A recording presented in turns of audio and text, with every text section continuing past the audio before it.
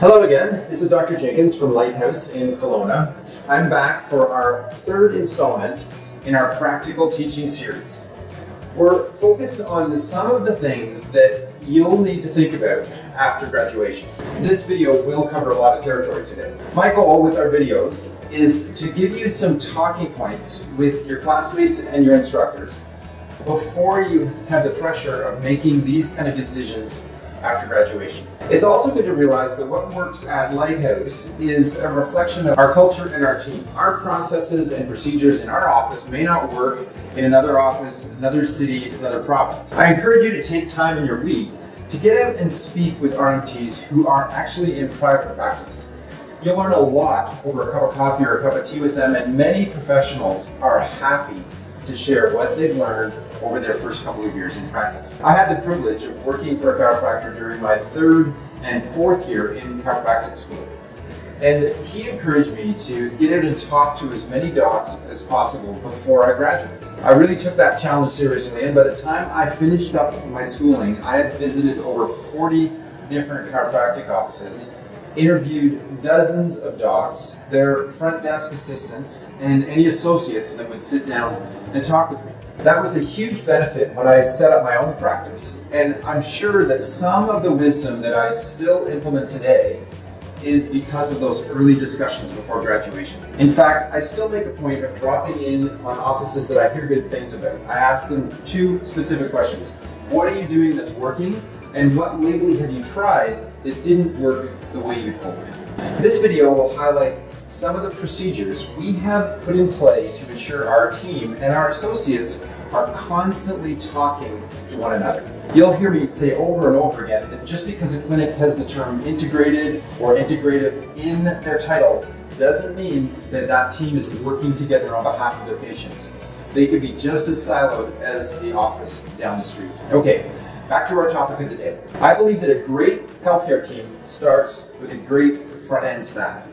For Lighthouse to be successful, we need a solid office manager and a great admin team, and we are blessed with one of the best. So when you're checking out clinics, take the time to talk to the front desk team, because they are the ones that will really help you build your practice, not the other RMTs or the docs in the office. You need to be confident in your admin team, and your admin team needs to be confident in you. The other core to our success is that everyone on the team is encouraged to think like an owner. No matter how a patient finds us, they are everyone's patient. I may never serve them in my professional capacity, but when they're at Lighthouse, they are my patient too. Our admin team owns every patient experience. Each associate owns every patient interaction.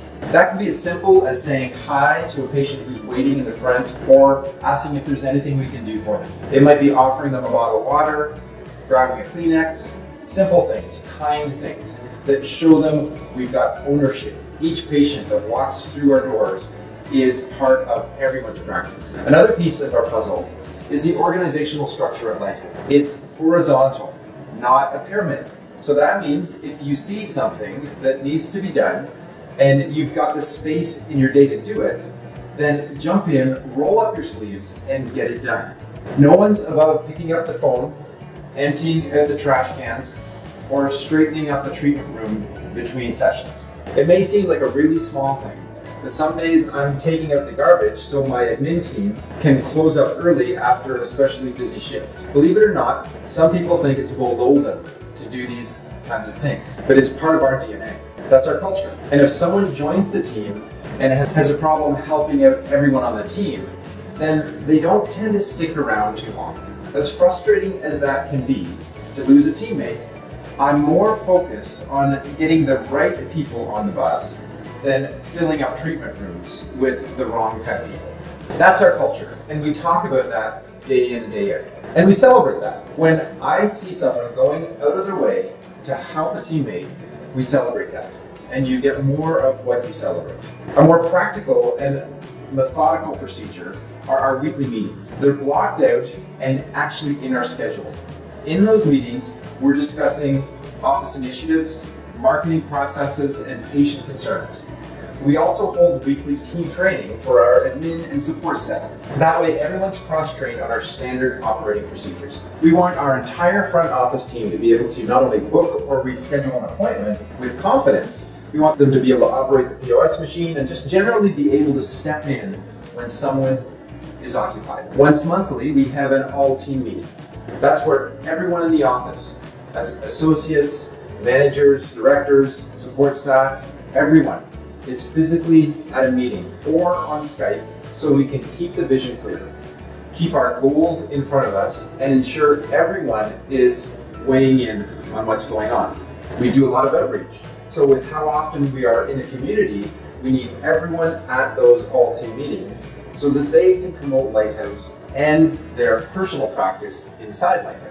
By having these activities in our regular schedule, more spontaneous communication happens on a day-to-day basis. We've set the standard with our schedule, and then it produces better communication throughout the weeks and months. Yes, it is time away from looking after patients, but that time is rewarded several times over with referrals, outreach opportunities, and new relationships. For example, I may get invited to do a wellness at work talk for a local company, but I'm certainly not going to go alone. I'll bring one of my admin and an RMT to interject throughout the presentation. Someone in that room may not be thinking chiropractic, but they might be looking for an RMT or a naturopath. Either way, it's a new relationship with Lighthouse, and we're serving more people. We're definitely stronger together when we're on the same mission, we have the same values, and in our mind, it doesn't matter how someone gets to Lighthouse. They're here. And once they're here, we can begin to envelop them with our culture and help them reach their health goals. And that certainly means accessing the other health disciplines we have in the office. All team members can take part in as many meetings as they want. The only non-negotiable is our all-team monthly.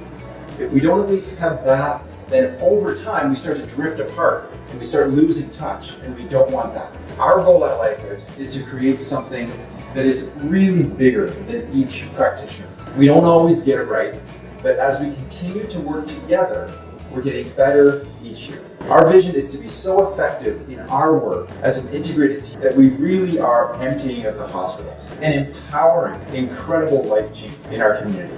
That may seem a bit over the top, but I believe you get what you aim at. So you might as well aim high. If all you do is show up shooting for a full schedule, that may get old pretty fast. When you're looking to make a dent in the universe, like the founders at Apple, you're more likely to succeed and have a boatload of fun on the way through. So that's it. It's our third video in our series. I hope some of these concepts will generate some lively debate and some practical action steps for you as you move towards graduation.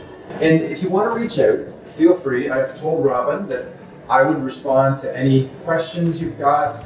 She's got my email address and phone number if you need it. I don't know if I'll have any more answers for you, but I'll try my best to share what I've learned so you can avoid some of the mistakes that I've made.